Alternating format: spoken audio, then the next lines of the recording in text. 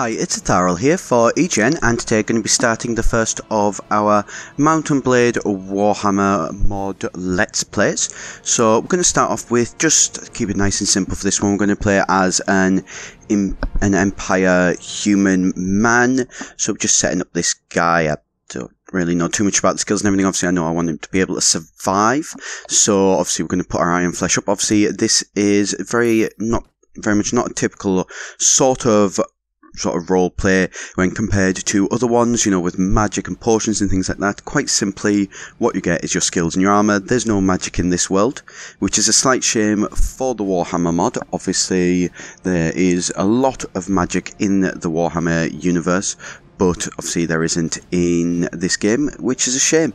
But it's still very nice for doing sort of mass battles, leading a load of troops and things like that, which is obviously not something that you see as often in actual sort of role-playing games, like obviously Skyrim's, well, any Elder Scrolls games really, Fallout games, Mass Effect, you know, the list could really go on for sort of single person or small teams and things like that, so we won't get in that too much though. So just sorting out our character here. I will just start by saying that this game, not the best looking one in the world. It hasn't aged brilliantly, but you know, you can make something reasonably okay. I do love some of the armor in this game as well. I've played a couple of different ones and it's definitely very interesting. So this mod does add in some extra features. Obviously you can become a just sort of basic grunt in somebody else's army, which is something that we're going to do, because you do start off with next to nothing, very little. As you can see there, very little equipment and armor and things like that. So we are just going to equip our sword though. Obviously we do like to be able to actually kill things, and so we are going to take employment in the army of Emperor Karl Franz, who is obviously the leader of the Empire in what I will always consider to be the current version of the Warhammer universe. I refuse to accept that they have destroyed it. And you can see here some of the sort of models for the different units.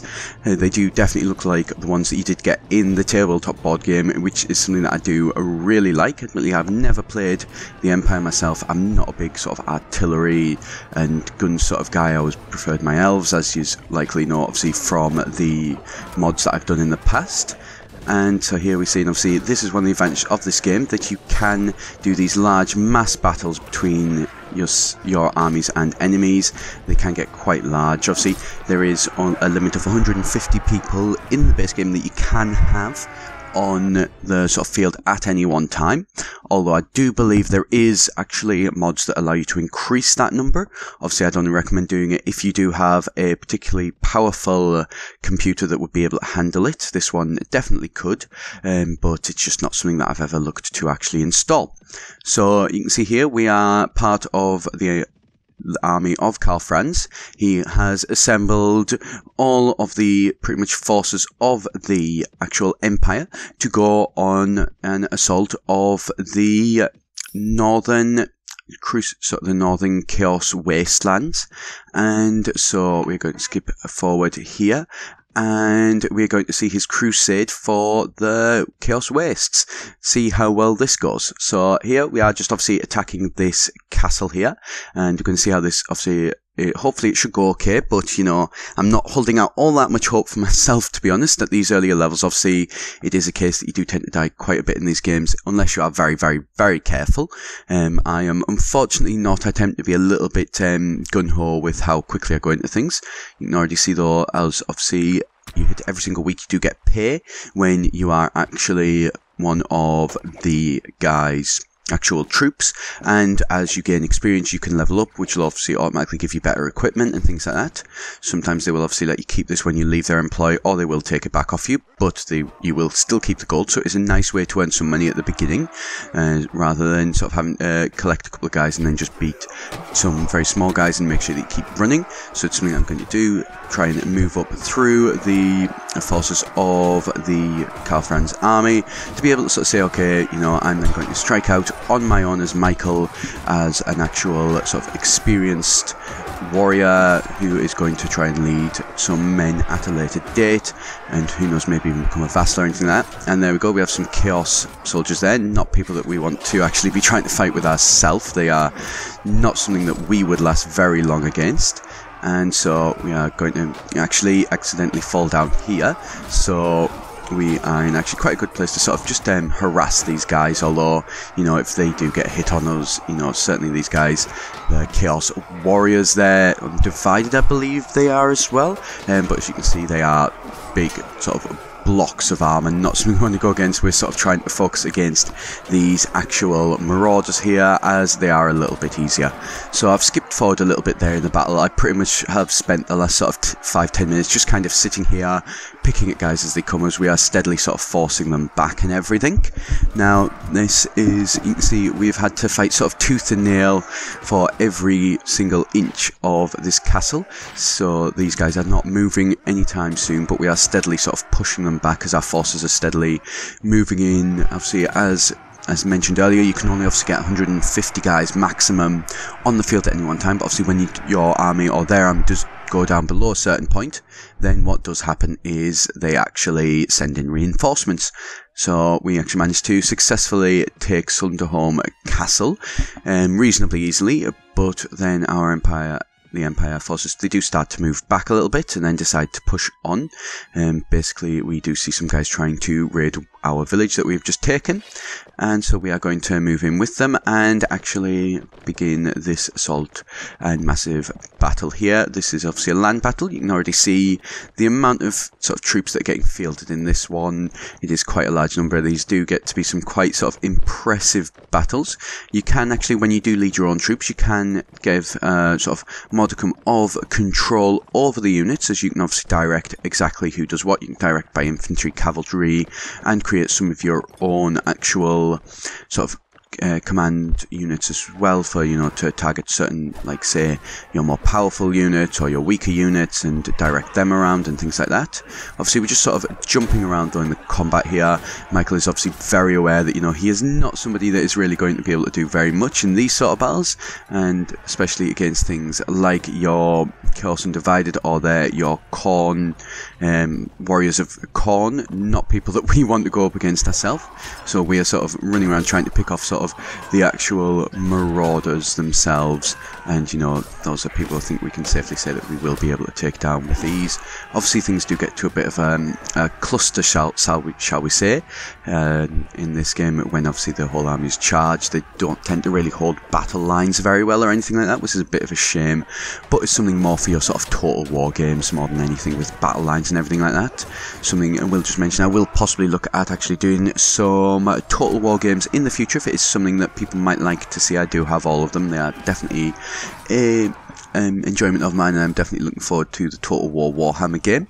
Obviously, if that is something that people would like to see, be sure to, you know, subscribe, send me a message and things like that. I'm sure I can organise some stuff to get that all done.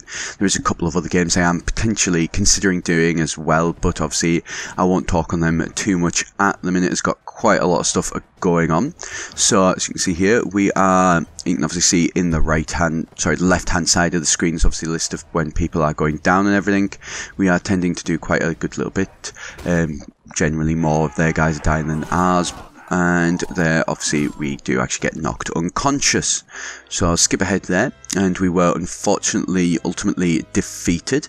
Not what you want, but can't be helped. And so we are, however, though now outnumbering them over 10 to 1, and unfortunately, so that battle obviously we will skip over and everything, and I think it's safe to say that the battle should not go too difficult for us. They do automatically push that back, and then I do believe there is, yep, here is another battle. So we are definitely managing to push them back and hold the Chaos guys back from taking back their lands that we have actually taken by besieging their castle. One thing I will say is you don't need to you know, take every single village and things like that. Villages are linked to cities and castles in this game, and obviously as you take the castles and the cities, then the surrounding villages will switch over to your allegiance as well. So I'm going to continue on with this one. Again, another obviously battle here, as here, Michael is steadily improving. I do believe by this point, obviously, he's quite close to actually getting to the point where he is able to upgrade again on the next point of the end of the next week, where he gets paid, and obviously that will increase, you know, the salary amount that he makes as well and things like that. Although we'll mention though that, you know, he is obviously on quite low health, so he is trying to just, you know, again pick away at things. He wants to obviously stay alive ideally at the end of this battle, so he is going to definitely try and keep away from any, you know, Chaos Warriors or Khorne Warriors or things like that. They are, you know, not something that he himself will be able to take down and would not go too well. Although there does seem to be a lot of the Khorne Warriors in this battle, which is not brilliant for him, but he will, you know, do his best, sort of try and keep alive as best as he is able to. And somehow, that was one that I absolutely loved there. Obviously managed to somehow dodge between 3 mounted chaos guys, and there we go. And we are actually managing to hold our own. We're not expecting to be able to take that down, and then we would happen to fall to a berserker. Skip forward a little bit there again, and I do believe we were victorious. As you see, we now have advanced to level 3. Obviously, I am skipping over the actual character advancement of this. I will probably put at the beginning of each video sort of thing showing what it is that my character is actually looking like at the current situation. And so they have assaulted our actual castle here. They've besieged it. We are going to try and hopefully be able to hold it off, although obviously trying to hold off a, you know, determined chaos assault while you're in the wastes, probably not something that would be too great. Karl Franz here is he is doing well. He is managing to, you know, hold his own and to probably take out more chaos guys than losses to the Empire, although it's still not going as ideally as we would probably like, but we shall keep going and hope that it's something that we are able to do. And there you can see in the background, however, there is, you know, demons of the Khorne, I believe they are, that are coming up, so those are not something that we want, and we are going to get the hell away from that, you know, Khorne warrior. They are not something that we will like our odds against, so best not to risk it. And so we're going to get back in, sort of, you know, do a sort of slight sort of controlled retreat, moving back to the stairs, a place where you can sort of again bottleneck them and everything, keep them nice and together, and then obviously stop their numbers actually being something that can affect us. We can also as well, if they keep them at the top of the stairs here, as you can see, Michael sees an opportunity to sort of pick off some guys from the back, and that, you know, this kind of works a bit like a meat grinder, these besiegements. So obviously the guys at the front all are just sort of hitting up against each other and everything, and then they'll all sort of fall, and then people roll over from either side onto them, and then watch that. But unfortunately, the exact same thing that we were just thinking about actually happens to us. We get pinned in this bit. We try to obviously get out, but unfortunately again is knocked unconscious. And so you can see here how, as I was mentioning, down the middle is basically a meat grinder of dead bodies. Eventually this will collapse and one side will get pushed quite a bit further back, and then there will be another meat grinder, like as you can see at the top of the stairs and things like that as well, although we hopefully won't have that. It's not looking too good though in terms of the numbers there, so obviously I will skip ahead. And unfortunately it was a case that while we did kill quite a considerable amount of their men, we did actually, oh no, we did actually manage to not, yep, there we go, we did actually lose the castle that we had taken, and as you can see the place has gone as well, the village. And so we moved back. I think it's safe to say that their assault on there was not a success. However, with it we have managed to prove ourselves enough to actually gain a promotion in the army of Karl Franz. And also we are obviously, as you can see, earning, you know, a decent bit of money, intention being that this is some money we can then use to obviously, when we move out, to be actually, to, you know, raise up our own forces and things like that, and actually be able to support them for a decent bit of time, rather than relying on the winds of fate of being able to try and, you know, capture some small battles that we can actually win and things like that. Just gives us a little bit of security, as obviously at the beginning of this game, if you go and try and just sort of strike off by yourself, it can be very touch and go. Things can go very wrong very quickly for you and things like that. We'll just mention, obviously, here I am playing as Empire, as just sort of as a baseline more than anything to be able to see what they are like. I mean, there is a load of different options in this game, so you can play, you know, your High Elves, your Dark Elves, you can play as humans, obviously with, you know, Bretonnians, Kislevs, all that sort of stuff. You can obviously play as well. You can also play as, you know, greenskins with orcs or goblins. You can play as lizardmen and Skaven.